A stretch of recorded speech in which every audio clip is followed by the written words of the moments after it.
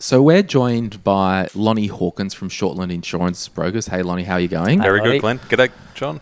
Now, travel insurance, COVID-19, there's a lot going on in the globe at the moment with insurance, particularly around travel insurance. So this certain pandemic aside, conceptually speaking, do travel insurance policies cover loss due to pandemics? Pandemics, it'll actually depend on the insurance policy that you're with. Right. And that's one of obviously the topics that we are talking about across all products that we do talk about today. Every policy is completely different. Now, some are covering a pandemic and some aren't. So you really need to know what's going on. Now, in regards to the travel insurance, with trips to China, there was a ban put on that, where are we now? The end of January 2020, where the DFAT had actually declared it a do not travel zone. Yep. So if you go into those do not travel zones under your travel insurance, then you are going to have an exclusion on that policy. Yep. So the do not travel advices that do come from the government are there for a reason. So you're saying a lot of the insurance companies will look at the DFAT website to see if they'll cover risks based on what the government is saying? Yeah, exactly right. So if you need to cancel a trip because of that DFAT warning, then you still need to check on your travel insurance policy and make sure that you are covered for this pandemic that's going on at the moment. Right. So, yeah, go on. Yeah, well, I was going to say, because with travel insurance, we've got to just remember it's an insurance policy. So remember when there was the volcanoes in Bali? Okay, so volcanic eruption happens in Bali, flights cancelled, trips cancelled. Yep, sweet, I'll claim my travel insurance. Most travel insurance companies would pay the claim, but then they would say, okay, whoa. We know that there's a volcano. We know that it's going to happen. So if you take up a policy from now or book a ticket from now, you will be excluded, because it'd be the same thing. It's a known event, yes. And that can be the big issue. It'd be the same thing if I rock up to my uninsured home tonight and it's on fire and it's not insured, and I'm calling the insurance company and they can hear the crackles in the background. They're not going to insure you because the actuaries need to balance that. There's a higher risk of it not happening. Yeah. So I think you need to realise with travel insurance, I think it's controlling the worst case scenario. So it would be if you're ill or fall sick overseas, or you get rushed to hospital, a helicopter's called, that's when you want your travel insurance. Yep. If you've lost a $1,200 ticket because of a pandemic, which basically grounds the world anyway, you can kind of see why most travel insurance companies won't cover a pandemic.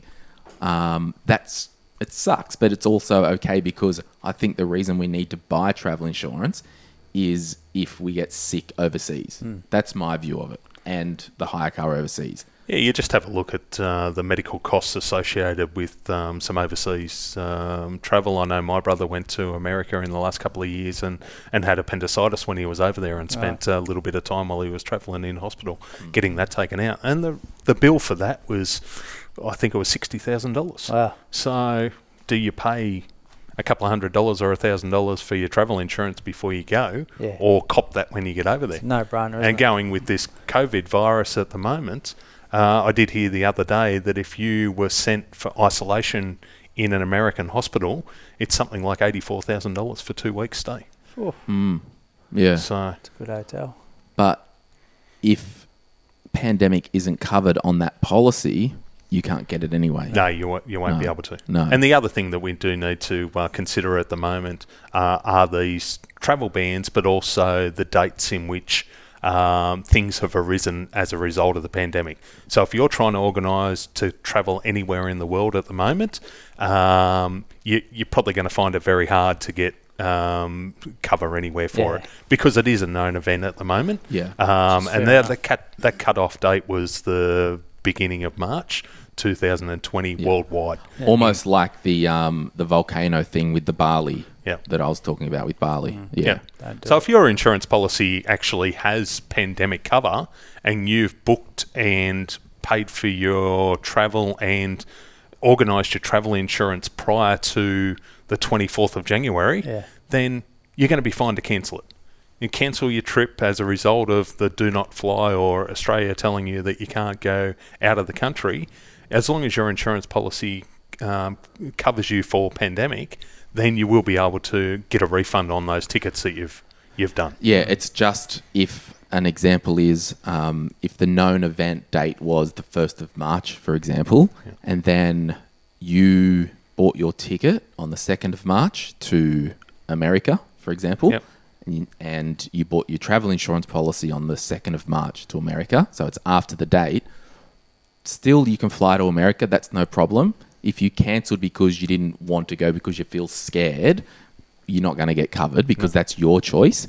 But when Trump turned around and he said, oh, we're not letting any citizens in, at that point it's out of your control, but because you're outside, you're after that date, you're not covered. That's correct. If you got your ticket, got your insurance policy before the known event line in the sand, and it was cancelled because of maybe Trump closing the borders, your trip to America, you would likely be covered.